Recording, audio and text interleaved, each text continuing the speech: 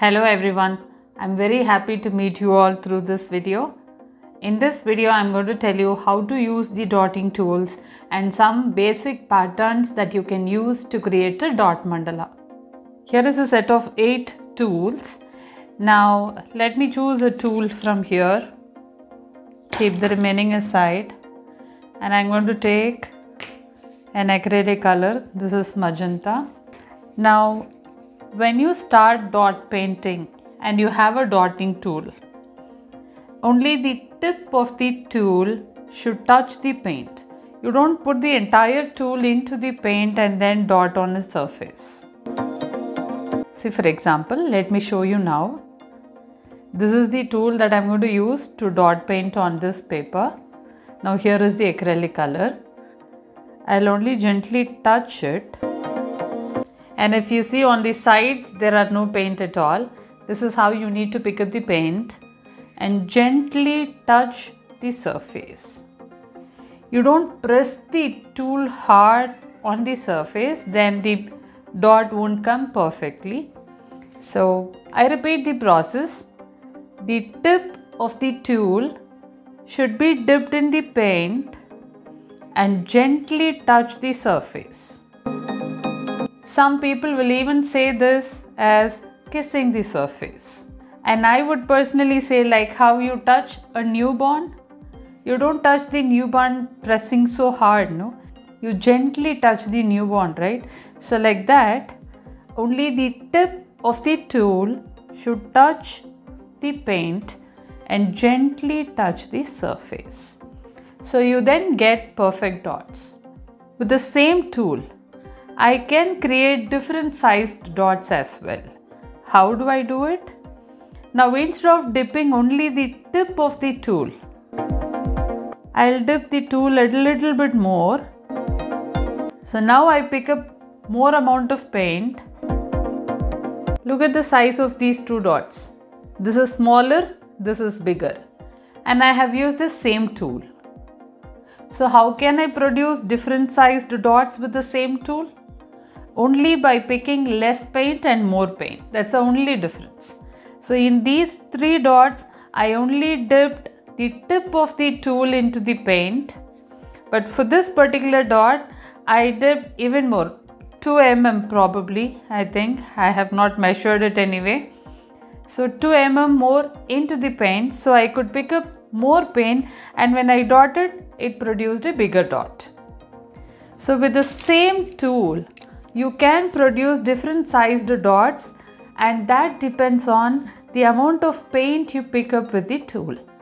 For all the beginners who want to dot, the first thing that I would suggest is, in the set of 8 tools, pick up each and every tool and draw a line, start dotting on the entire line. So this way you get to practice how each tool works and what is the size of the dot that is produced by each tool in that set of 8. So once you are done with that set of 8 tools, the next is to use the set of 5. Now the set of 5 tools, these are actually nail art tools, but I use it for dotting.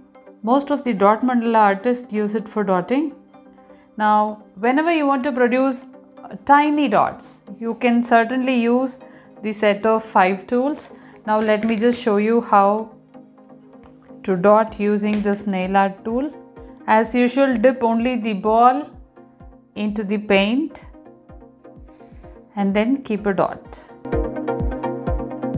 Now the difference between this tool and this tool is, when I dot using this tool, I keep the tool straight, vertical. However, when I dot using this nail art tool, I don't keep it like this. I keep it slanting, like how you hold a pencil or a pen. That's how you hold this dotting tool. And again, you can produce different sized dots. Let me just show you as an example. See, if you closely look at these dots, I have used the same tool and the same ball side of it, but look at the size of the dots. It differs. See, the size of the dots produced by the same tool, same side differs only because of the amount of paint that I have picked up at the time of dotting. Now look at this. It's the same tool. I'm picking up the paint. I'll dot here so that you will see the difference. When I start dotting, the dot is bigger, and I'll keep 2-3 consecutive dots. See what happens now? As I start keeping the consecutive dots, the size of the dots keeps reducing. It gets smaller and smaller. So I majorly use the set of 5 tools for a technique called walking the dots, which I just did. See, when I say walking the dots, with any tool which has a ball, I'll pick up the paint once but quickly produce consecutive dots. This is actually called as walking the dots. So when you walk the dots, always the first dot is bigger and consecutively it becomes smaller and smaller. So basically the set of 5 tools, nail art tools, they are used for producing tiny dots and also for walking the dots. Now I'll tell you a very simple pattern using these 2 tools for you to practice on. So first what I'll do is I'll use this bigger tool basically and keep 3 dots here. And every time you dot, you have to pick up the paint. Maybe I'll keep 1 more dot. Now I'll use this tool and keep 4 dots around this main dot. So first I'll keep a top dot, then I'll keep a dot at the bottom, and the next, the right side, and on the left. So I repeat: top, bottom, right, and left. So when you practice this pattern on any sketchbook paper of your choice, make sure the dots between the main dot and the top, bottom, right, left dots are equal. Look at the space here. They are almost, if not exactly similar, they are almost similar. It shouldn't have a drastic change. Like for example, I'll show you like this. Here you keep a top dot, and if you keep a bottom dot like this, then there is a drastic change between the space between the main dot and the top dot and the main dot and the bottom dot. So look at here, the space is more, here the space is very less, and the outcome may not be as good as it is here. Let me just show you here. I intentionally kept it like this. So now what happened is, so here I made sure that it is on the 4 directions. Okay. So though I have not given any measurements, though I have not measured, but I still could fairly decently manage to keep 4 dots in 4 directions. And the space is also almost equal. Here neither the space is equal nor I have maintained the 4 directions properly. So when you keep it like this, the outcome is not going to be as nice as it is here. So when you dot, make sure the spacing is almost equal. So once you are comfortable keeping 4 dots around the main dot, the next thing that you can do is to practice 8 dots around the main dot. Let me show you an example. Here I am keeping the main dot. Now I am going to keep 8 dots around this dot. So first, top dot, second, bottom dot, right, left, now top right and bottom right. So let me keep that here, top right, bottom right, and then top left and bottom left. So top left, then bottom left. So practice 8 dots around the main dot. So once you are comfortable with this, we can move on to the next. So the next thing that you can practice is one main dot and 12 dots around that. So let me keep the main dot now. Now since I have to keep 12 dots around this, I am choosing a relatively smaller tool. So what I'll do is a top dot, a bottom dot, right and left. So now I have to keep 2 dots in between any two, so that total comes to 12. So when you keep 2 dots in between these two, make sure the spacing is not too different from each other.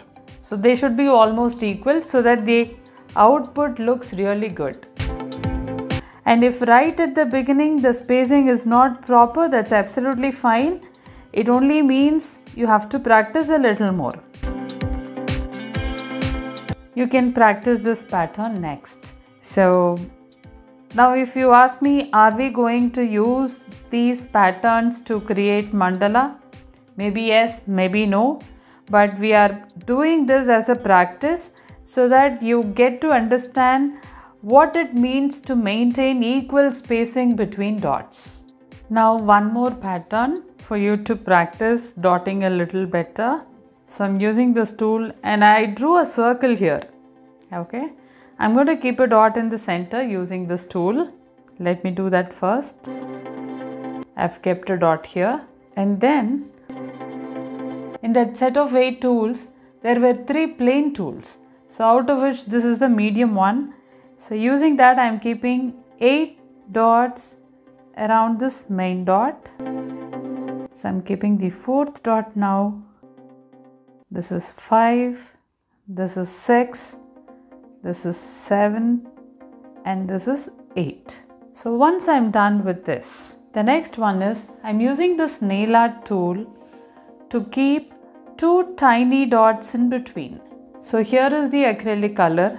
I'll dip the tiny ball side into the paint just once and keep 2 consecutive dots. I don't know if it is visible in the video. Let me show you closer. See? 2 tiny dots. So let's do this for all the other 8 sides. This is just for practice, so that when you start drawing a full-fledged mandala, the outcome would be more beautiful. Now for the next pattern, again there is a circle. I already drew it here. Now I'm going to keep a center dot using this tool. So I've kept a center dot now. Now around this center dot I'm going to keep 8 dots using this tool. 1, 2, 3, 4, 5, 6, 7 and 8. So I have kept 8 dots. Now the next step is to keep 8 more dots, but like this, outside the circle line but in between the two. So again we'll have to keep 8 dots. I have kept 2. Now the third one, 4th, 5th, 6th, 7, 8. So these are some of the very basic patterns that you can practice more and more and more, so that you gain a lot of expertise in using the tool and in producing the dots. Then you can move on to making a perfect dot mandala. I'll now tell you about one of the beautiful pattern, and I personally love that pattern so much that I never have finished a mandala without this. Let me tell you what exactly it is. So here I am keeping the first dot using this tool, and using the smaller tool I'm going to keep just one top dot.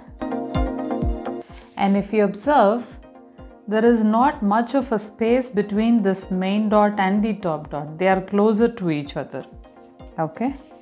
Now using this tool, metal tool, the set of 4 tools that I showed you, out of which this is the smaller tool, the smallest one, not just smaller. Now the next step is, I'm going to use this metal tool, and this is part of the set of 4 tools here, and this is the smallest. I'll take the smallest tools now. I'll take the smallest tool now, and when you look at the smallest tool, here 2 sides are there, and one side the ball is bigger, the other side the ball is smaller. I will use the small ball side now. So what I'll do is, I'll dip it into the paint and then walk the dots in a curved manner.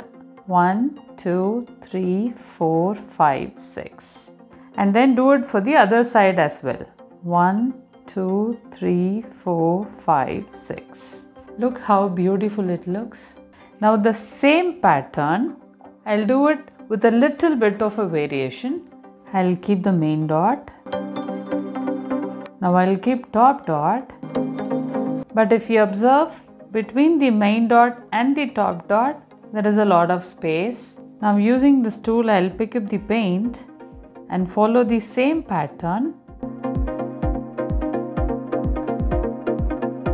The same pattern, but it looks so different because of the space between the main dot and the top dot. The tools did not change, and the amount of paint that I picked up did not change. The only difference is the space between the main dot and the top dot. Now the same pattern, I can do 2 layers of walking the dots. This is actually called as walking the dots. I told you already, right? Now I can do 2 layers, 3 layers, how many ever layers you want actually. Now I'm just going to show you 2 layers, and improving it with 3 layers and 4 layers is completely up to you and your practice. So in this example, what I'm going to do is, I'll keep the main dot with this tool. So here I'm keeping the main dot, and then I'm going to keep 2 top dots for doing 2 layers of walking the dot. See, when you do multiple layers of walking the dots, it generally goes from smaller to bigger. So the first layer, top dot will be smaller, the second will be slightly bigger, and the third layer if you keep, it will be even more bigger. So that's how I have chosen the tools. Now I am keeping the first top dot. Now I am going to keep the second top dot. See, if you look at the first top dot is little smaller and the second top dot is little bigger. So that's how generally people do. And that's how when you do it, the outcome of this pattern is going to look really nice. So the first layer top dot is smaller, second is bigger. So for walking the dots, for the first layer, I have chosen this tool where the ball is little smaller. And for the second layer, I have chosen this one. The ball is little bigger when you compare. So now I'm going to walk the dots. So now first layer is done. I'm going to walk the dots second layer. Now what happens is, let me tell you the challenge that I personally faced when I started doing 2 layers. I mean multiple layers of walking the dots. See, for the first layer when I walk the dots, the distance between the top dot and the place where I have to finish it was shorter. So any tool that I picked up, even if I picked up a little amount of paint, it was enough. But when I move on to subsequent layers, the place where the top dot is and the place where you have to end it is quite far. So if you dip this tool once in the paint, it's not going to be enough. So what I generally do is, I'll dot once and then I pick up the paint once again. Now I'll start walking so that I'll have paint until the end. So I repeat this side, I'll pick up the paint, dot once, I'll pick up paint again and then walk the dots. So when you do multiple layers of walking the dots, this is how you do it. And there is something called swipes, or few people call it as swooshes also. Let me tell you how to do that. So here I have the smallest metal tool, and I'm opting to dip the bigger ball side into the paint. So I have picked up the paint. So I'll dot here. I won't lift the tool from the surface, but then drag it. This is called a straight swipe. I have dragged it in a straight manner. Now you can also keep a curved swipe. It's like this. You drag it in a curved fashion. See, I'll keep it here. This forms a pattern. This is another majorly used filler patterns. This is a straight swipe and this is a side swipe. See, at times when you have to produce a longer straight swipes or longer side swipes, I do this also.